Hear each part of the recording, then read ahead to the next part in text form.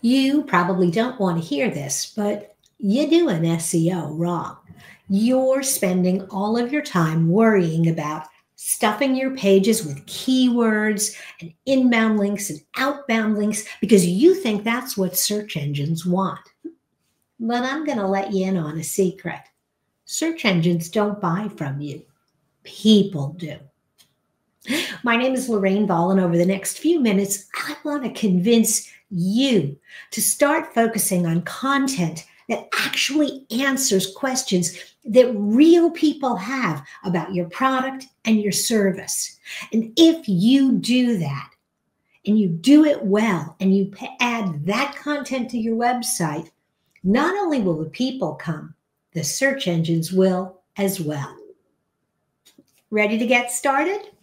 What I'm talking about is a discipline called content-based SEO or common sense SEO that really starts with the questions that people have when they are in the process of buying your product or service.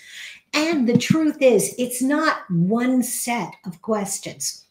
People move through the process and they have different questions at different times. For example, as they're getting started, if it's a product they've never bought before, they're going to have a lot of what are known as informational questions. What is? How does this work? How can I solve this problem? Then they're going to dive in a little bit more. As they learn more, they're going to get into what's called the navigation questions. Who sells these kind of products? Where can I buy these kind of products? Next, you have commercial investigation.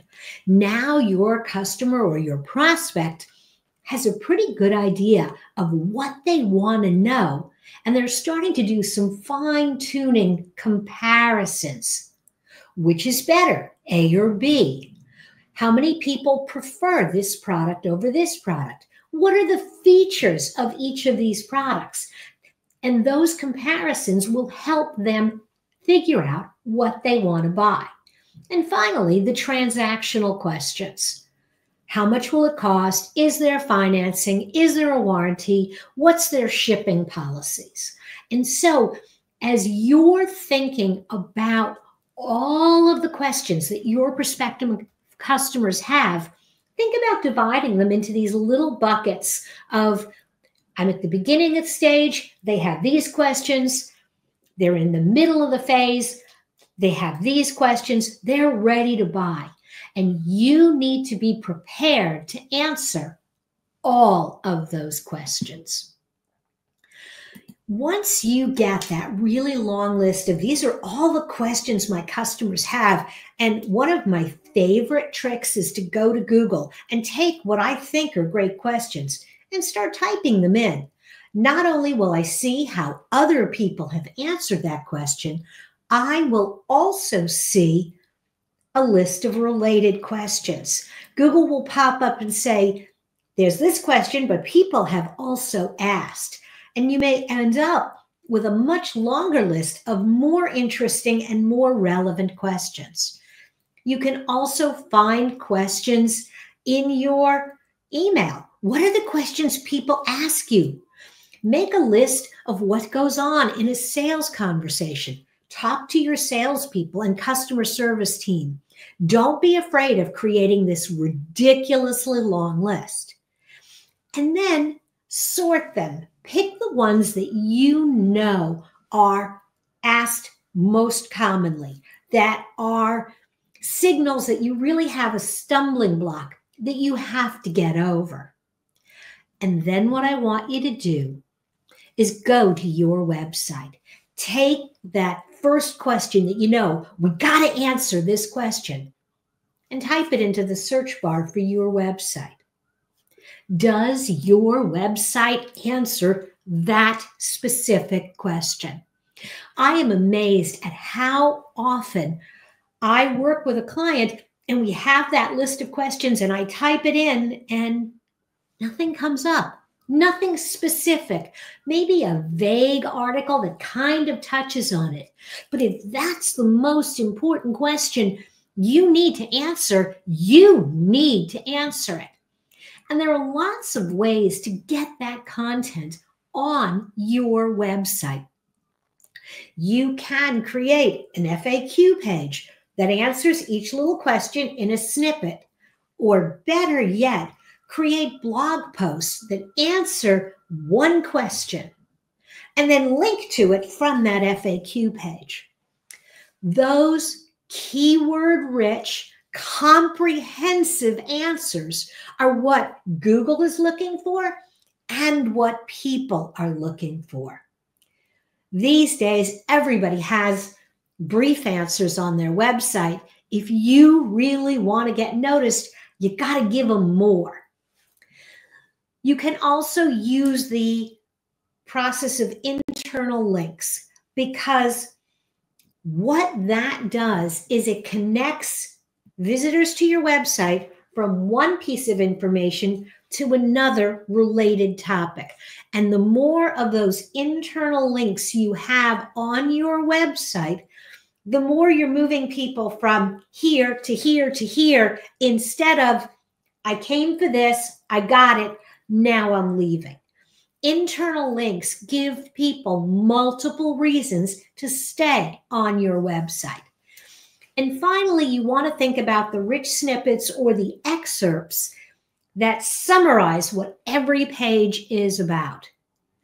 Instead of making sure that it's stuffed with all the right keywords, make sure it tells Google and the prospective visitor what the page is really about.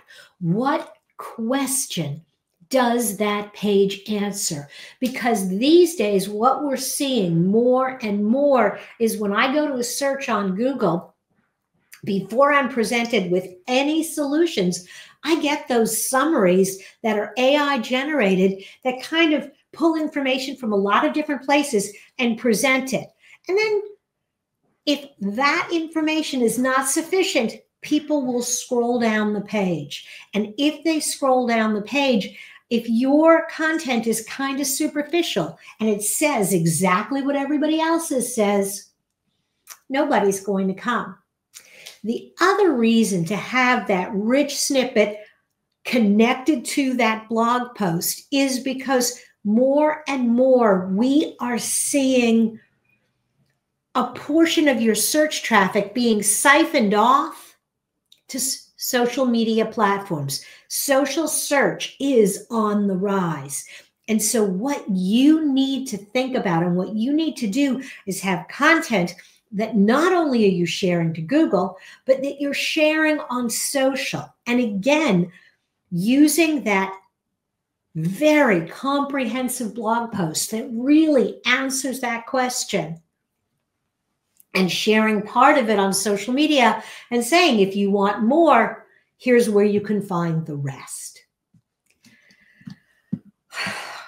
As you're putting your content together and as you're answering the questions, you have two audiences and you need to be writing for both of them. Yes, you do need to write for Google, but I'm going to let you in on a secret. It isn't really as smart as you think. And so when you put a blog post or a web page together, you need to tell Google in your using title tags and identifying this is the most important information on the page.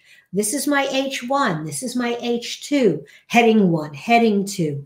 You need to tell Google this is what the page is about. And you do that with a good excerpt.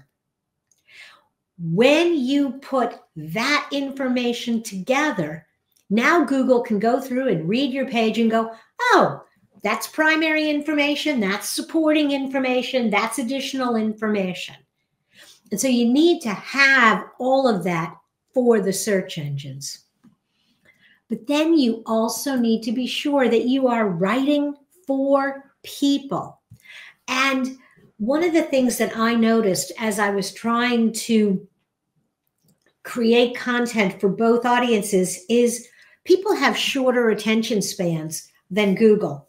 And so what you want to do is you want to make sure you get the punchy information, the most relevant information right up at the top of your page. And then the supporting information can come later. A lot of times people won't ever get to your supporting information. And that's, you know what? Okay. Because they came what they were looking for. That supporting information is what helped Google decide your page was worth sending people to. And you don't need to be a world-class author to create meaningful and relevant and compelling pages if you know a few tricks. As you're writing for people, you need to remember that words have power. There are words that have strong meaning and they're likely to trigger a psychological or an emotional response. These words are persuasive, pushing people to act, and they fall into one of several categories: seductive, emotional, sensory. And let's take a look at some of those words and think about how you can use them in your marketing.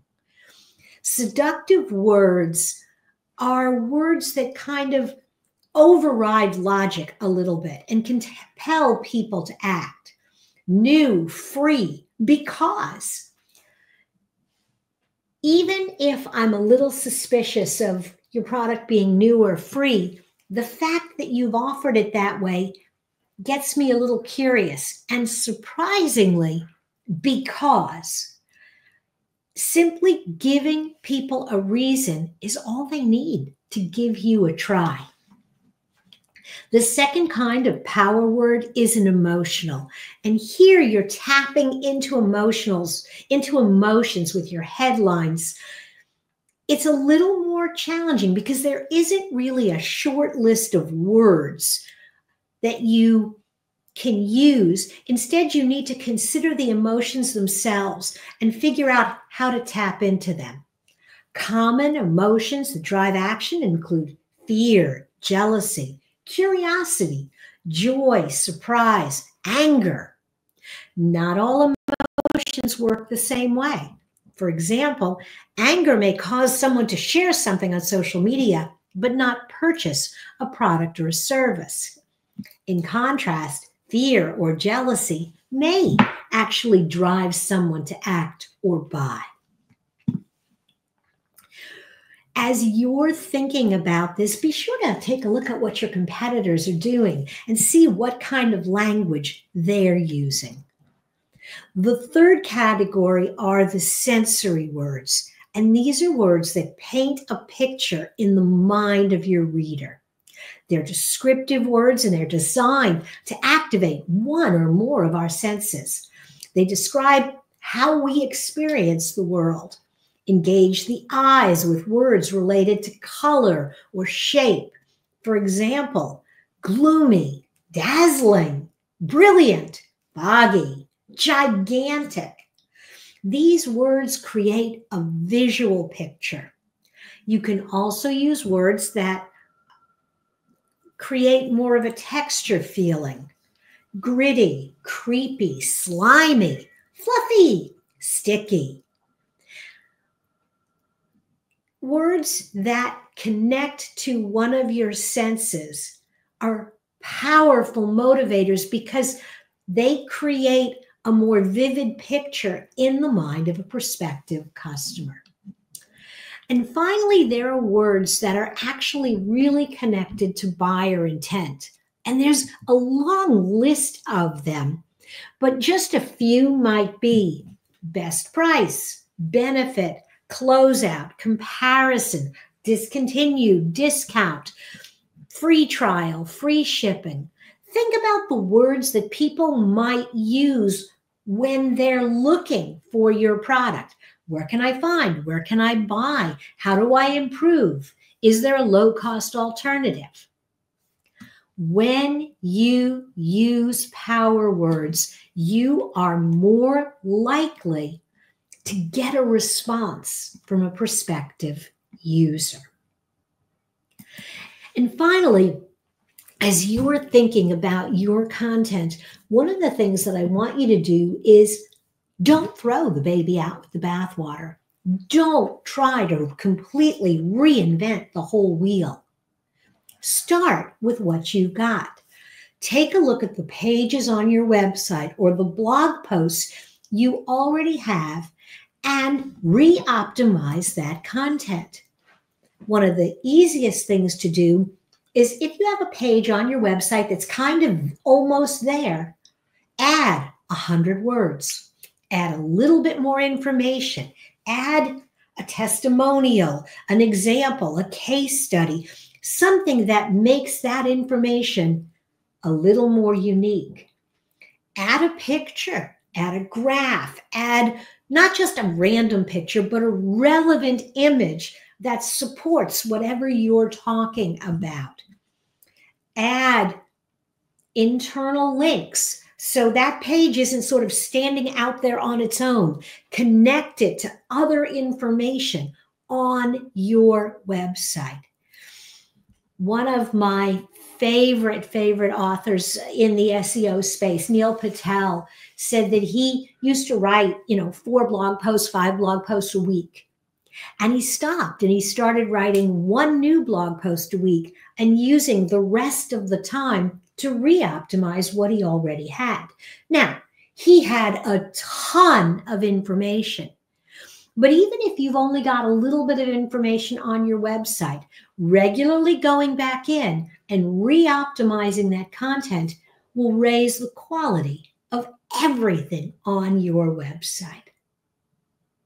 This was a pretty fast overview of content-based SEO, and I'm sure you've got lots of questions, and I'd love to take an opportunity to answer them. You can certainly find lots of information on this topic at More Than a Few Words or wherever you listen to podcasts. And if you want to dive deep, be sure to look for our content-based SEO class, also on morethanafewwords.com.